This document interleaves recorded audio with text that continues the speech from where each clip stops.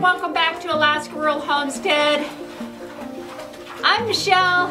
I'm out here feeding the pigs, and in our previous video, one of our previous videos, I had mentioned that we feed our pigs fodder, but we also feed them pre-soaked grains, and we just pre-soak our grains in water overnight.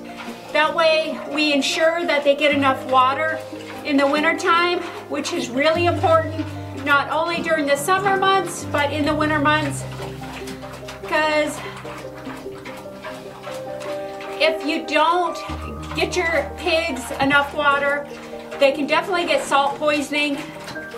And if I didn't mention before, Charlotte is a Duroc mix and JD is a Berkshire mix. And so I'm getting ready to feed them some pumpkin that we harvested from the high tunnel this previous summer. And real important, when you feed your pigs, you definitely do not want to feed them any animal scraps, any raw meat or anything like that, because pigs do have a digestive system similar to humans. They can contract parasites and bacteria, so really important not to feed them any scraps like that.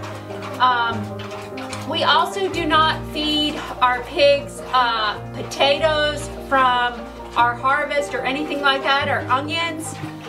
We do not feed them any nightshade family vegetables, like any vines or anything like that, because they really can't digest them well. And I'm going to go ahead and get the pumpkin.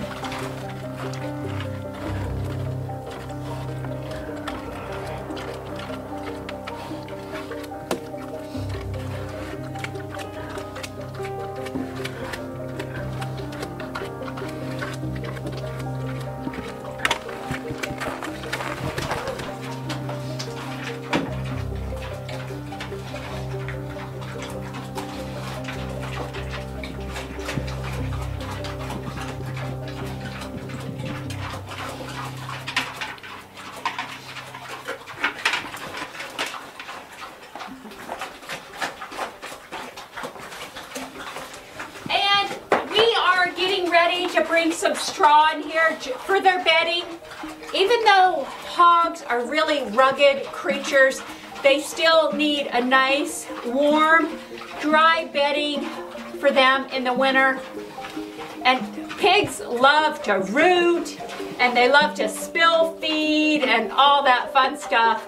But we try to keep it fairly clean in here. Hopefully this summer we'll get some new feeders made for them, and we don't have any electricity powered to their area here. So hopefully this summer we'll get some new troughs made for them.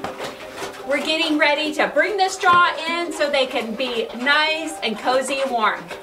Anyways, I really hope you guys enjoyed this video. So don't forget to give us a thumbs up and subscribe to our channel. Bye now.